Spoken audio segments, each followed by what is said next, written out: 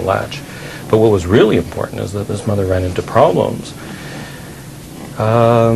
because the baby wasn't latching on properly. So the mother then got engorged, and the baby wouldn't take the breast at all. And unfortunately, the response in hospital to the mother's difficulties was, well, we'll just give the baby a bottle of formula. Well, that was the wrong approach. There, nice mouthful. You can even hear her sometimes, but you don't have to hear her. There, good mouthful. There, a good mouthful.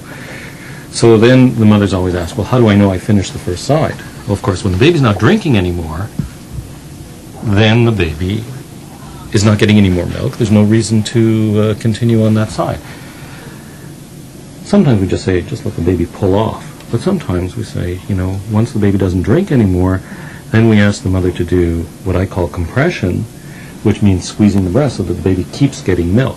Because babies like flow. If they don't get flow, then they tend to fall asleep at the breast. So when the flow of milk is slow, then they just sort of drift off. You see how she got milk? She opened up her eyes again. There. So there, she's falling asleep.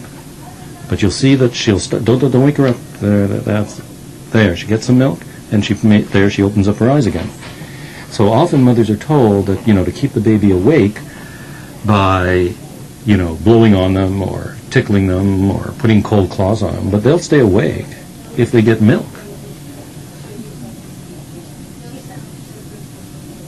There, mouthful. So she's showing some pausing and some drinking.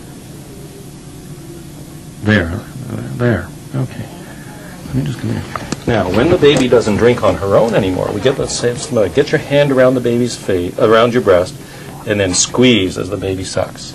Release when it doesn't work anymore. Wait for the baby to start sucking. If she doesn't drink, squeeze. And that compression helps the baby get milk. And when it doesn't work, let go. And this is a good technique to use, especially in the first few days, because then that really gets the colostrum moving and the baby drinking colostrum, so that we don't have to say to the mother, oh, the baby needs a supplement, when in fact they don't.